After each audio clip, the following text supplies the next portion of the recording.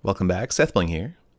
Yesterday in a live stream, I completed the world's first ever sub-1 minute speedrun of Super Mario World by warping into credits using a new route I came up with. The previous record was set almost exactly a year ago by Furious, and this new record cut almost 20 seconds off his time.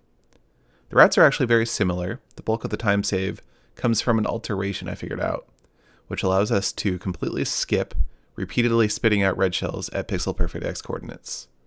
The secret is to utilize a total of 4 controllers and 2 multi-tap devices to input additional code without performing actions in-game.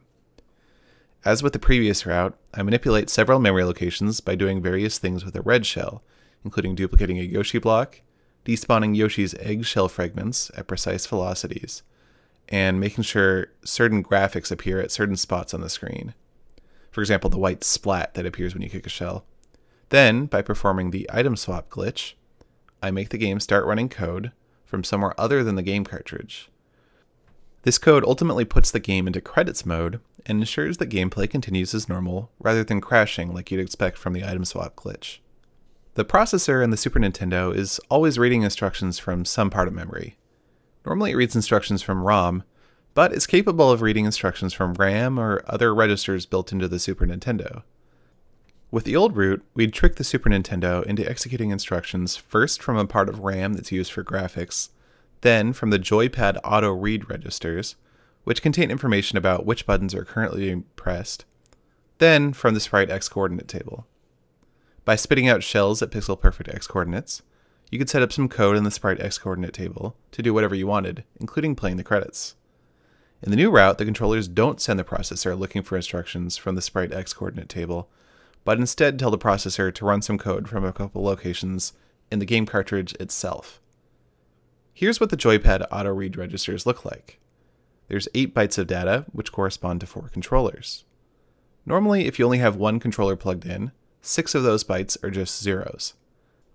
However, in the old route, we plugged in a controller in the second controller port and had 5 buttons held down to set 5 bits to 1.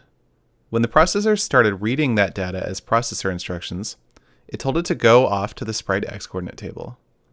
By plugging in a multi-tap in each controller port, you can actually modify all 8 bytes of data.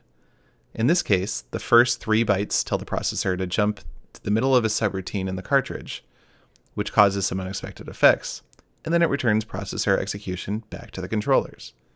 The final 3 bytes jump into the middle of another subroutine on the cartridge. The compounded effect of these 2 calls is that the game enters credits mode, and the processor returns to executing normal gameplay from the cartridge. It took quite a lot of research to find the 2 perfect places to jump into ROM to create this effect.